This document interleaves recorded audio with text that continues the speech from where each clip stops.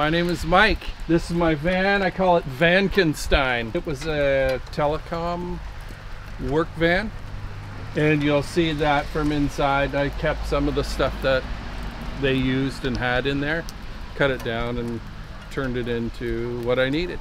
And this is the control center. Basically all the power, the solar, an amp for the stereo, fuse panel, inverter. And I got 4 golf cart batteries, so 6 volt. I put 2 together for 12 volt, and then the 4 together, and so it's got 400 and something amp hours and 400 watts of solar. So this is basically the living room, right? Where the table, I can move it around, pull that out, and sit also. So rather than build it right in, another little table here, which I'll use for the computer, right? And so then I got the one plug from the inverter for the power inverter. Let's turn that on right here with this charge controller info. This was already in here, as well as this and this, right? I gotta get rid of stuff, but look at all those pens. Who needs all those pens? But whatever, it's just stuff, right? A little horn for, you know, in case somebody's outside or if there's bears or whatever. You know, I bring that with me on hikes or and whatnot. So it's just stuff like, and clothes, right? Little locker, towels, and you know, whatever's in there. Used up some of the old shelving that they had here. I made a bracket and bought a regular TV mount, right? And it'll swing that way. It'll also swing the other way, so you can watch it over here in the living room. So, and it latches in pretty nicely and just goes right in. And I just basically keep my hiking pack, and there's some tools and stuff you don't really need much. I get the medicine cabinet and some electronics and, you know, just stuff. A lot of it, I still have to go through and get rid of even more things, right? There's some subtle lighting, right? So this one here is like a daylight, and you can see everything nicely. But then this one here, usually I got it on at night. Under counter light, so I can see what I'm doing. And then I also have these here, just little sort of ambience lighting. Outside lights that make it, I got one out here, which daylights it outside, like a big floodlight, and one for the back also. Just basically, it was a big shelf that I had from a closet that I had in a rooming house I used to own a long time ago. And yeah, so I just varnished it up, put it there. Bought an old bar sink. I got a little foot switch, and it just starts it. So I just leave it on, and you know, you can just press it, so that way I don't have to turn it on, the pump, and then, you know, turn it back off and all this other. I can just foot switch it. It's also made out of just like the old shelving that was in here. It cut down and reconfigured and bent, and just to make heat shields and whatnot, because things are close, right? Like, I mean, you put a pan there, and once you get that in there, it's pretty close. So I needed to have some sort of heat shield. And it already had the 2 roof vents. So, I mean, you can, so you turn it on, you open a window and it just brings in, or you just open this other one and it just brings the air in and right back out again. So it keeps it cool.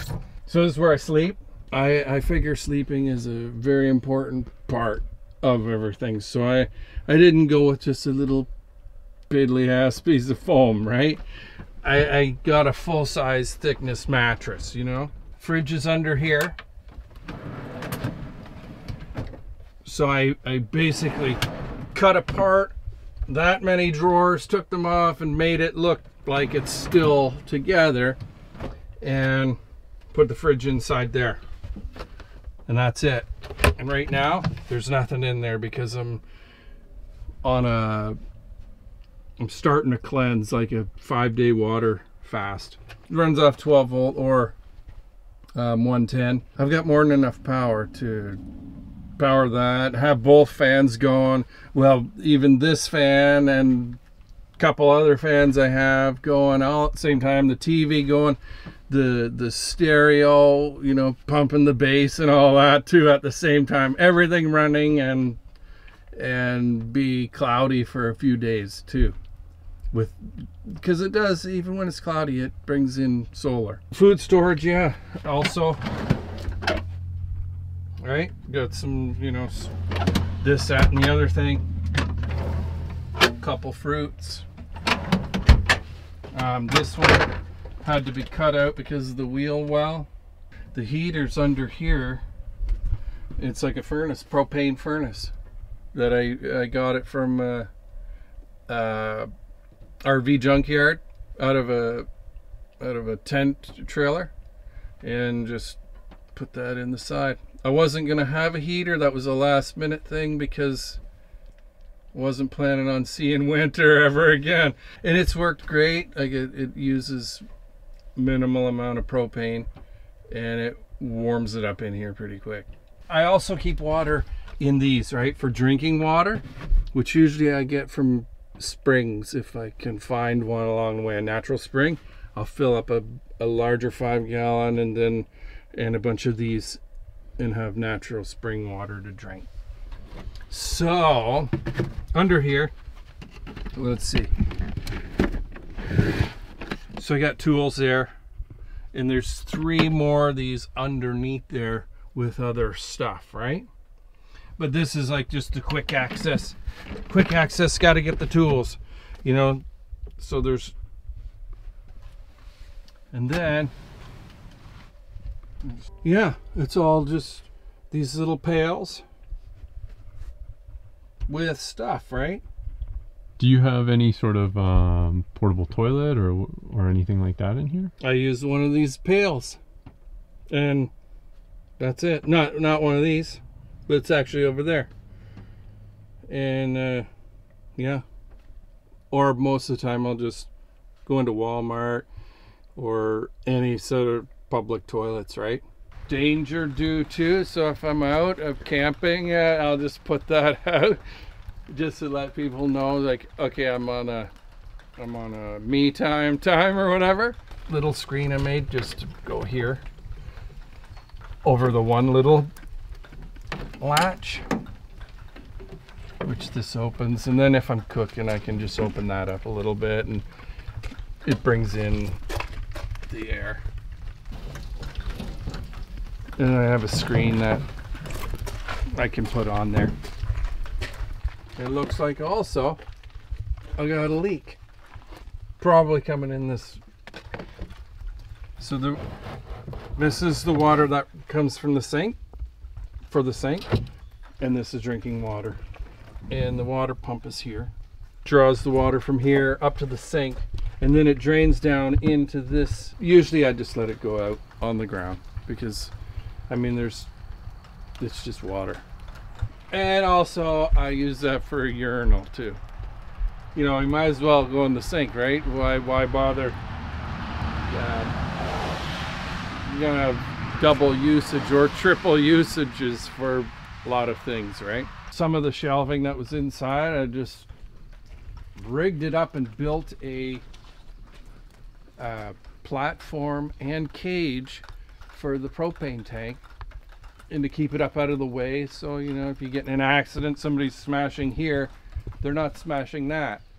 I didn't need a house anymore. It was just too much space, and there was no need for me to take that space up anymore when alls I need is this to get around. I decided that when I was 45, I would take 5 years off of work, and also because of talking to many older people who, you know, their knees are shot, or their feet, or they're this, or they're tied to the doctor because they got to go for tests and all these things. And it all happens as soon as they retire. And I'm like, well, guess what? I'm going to forget about all that and retire when I'm 45. At least a small 5-year retirement. I didn't even know what I was going to do. And next thing you know, I got my motorcycle license. Next summer, I went from a little tiny motorcycle to this big, huge motorcycle. And after 2 weeks of owning that motorcycle, I decided to go on a 5-month journey on the motorcycle all over the US. And it was great.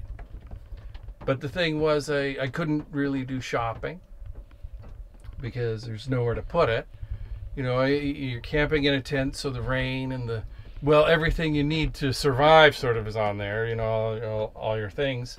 And just to leave that on the side of the road and go walking downtown, you know, Los Angeles, which I did, is scary, right? It's like all my stuff is just strapped to bags on the side of the motorcycle. And then the next year I went to the Appalachian Trail and I hiked on it. I was going to do the whole thing, which was the plan in the beginning. That was an awesome journey also, but at the top of a mountain, way out in the middle of Maine, sitting there and the birds are flying, like taking the airstream right up, and I'm by myself and I just think, I gotta go home. I gotta go back and I gotta sell everything, because I had a construction business and I was still spending a lot of money on rent per month. I decided that on that mountain that I was going to sell everything and buy a van. Yeah, I got it down to a manageable size, you know, to where I was like, yeah, I'm happy with that rent for the one trailer, and continued on and started on a journey for 3 years in that van, in the old van, which was a 1990 leisure travel B-class RV, and traveled around with that and a motorcycle on the back for 3 years. Throughout that time I was like, I'm gonna take another 5 years off, or maybe 3, you know, at least 3, and get another more permanent van, and one that I can actually stand up fully in. And I went through 2 other options before getting this one. But the only way that I think I can find out what's next in my life is through this sort of releasing away the old and making room for the new, whatever's coming, you know. The benefits of van life would be when the neighbors are noisy and you don't like them, you can just get in there and turn the key and move down the road a bit. I lived in a house for all kinds of years and it served me well, and it served its purpose. And once that purpose was finished, I was able to let it go rather than holding on. Oh, I need to stay here because I'm used to this, I'm comfortable here, you know, and I think that's what keeps most people in the safety of the house and the neighborhood and the community and all that. Yeah, that's a big benefit. And the financial is unbelievable, really, because I don't need as much anymore. I don't need to work as much to pay as much. So that's also, you know, one thing, letting that go. I could have continued on with work, and you know, for my employees, well, they need to pay their rent, and so I need to get them work and make sure that they can live and survive, which gave me purpose for a while. But now I don't have that, right? And it was good. It served its purpose for the kids to raise them up, you know, and then once they're gone, why do I need to keep on going in that habit of house living? You know, it's time to change. If everything is changing, I might as well change along with it. Van life challenges, I guess, sometimes is parking. Some towns and townships are more friendly than others. The challenge of society and their views, and me, how much do I want to challenge them, and how much do I just want to conform to let it, you know, to let it go and not get into different big conversations with people, right? Really, the rain and stuff and being inside the van, it's a good size for me. So in the rain, and I let audiobooks and all that. So it's kind of a challenge, but for myself, once you get into it, it's not a challenge anymore. You just work through this. So really, there's no challenges, really. It's all just, once it comes up, you just deal with it. Advice for someone getting into van life or starting new in van life would be just do it. Just do it and forget about it. You know, just sort of just get a darn van and throw a mattress in the back and start driving, really. It doesn't really, you don't need to build this and build that and make sure you got all these solar stuff. Just do it. It will work itself out. That's one thing that I learned from the trail, walking on the Appalachian Trail, was because I didn't do any, I didn't go to the gym and work out and get myself, I gotta get myself pumped up for this thing because this is going to be 20 miles a day with a backpack, 40 pounds, and up and down mountains every day. I gotta, you know, get prepared for this, right? No, the trail prepared me for what it needed me to be. You know, I went through a lot of pain in the beginning, but it made me what I needed to be in order to continue on. And so you gotta, if you're in a van, you just get the van and start driving, and it will form itself around what it is you need it to be. And don't spend too much money on it, because you just might not like it. See if you like it, and then worry about spending more money after you find out you do like it. If it serves you and you're bettering of yourself and others, then continue on with it. And if it doesn't serve you any longer, even though it did before, let it go. It's gonna be all right. It's not easy, definitely not easy to let things go that you work so hard for, and then to let them go and be at the beginning again, at the beginning of what's next. Yeah, it is so freeing. It's the main thing, I guess, philosophy is to let it go when it no longer serves me or serves others. And sometimes even if it serves others, let it go if it no longer serves myself. Yeah, because really I'm the only one that's always here, and so I need to be happy first, and not being, you know, also looking out for people, but looking out for me first, because if I don't do that, I'm not going to be able to look out for people either and help anyone else out. So yeah, that's my philosophy. Look after myself, let go of the past and the things that are no longer needed, and open up for the new things. It's serving me now, this van, but at the same time, I'm not attached to it, you know, because it's just a van. It is my home, but it really isn't my home. My home is within, and you know, it around me. Everywhere I go, I'm at home. This is just my shell to keep me out of the rain, and to, you know, to hold my things. It's like my big backpack, really, and my tent all in one. You know, it's like, yeah. So once I finish going to cities, then I might move on to a larger vehicle. But I can't see me going back to Sticks and Bricks house or apartment until I get really old and I can't no longer move around, or, you know, I'm no longer able to do it, right? Which probably will never happen. You know, just as long as I keep active and doing, you know, can live forever pretty much, until you just fall down on the trail somewhere and that's it, you're done. You know, you gotta carry out on a gurney and you're done. So I'll be in van life now probably forever. My Instagram is, and YouTube,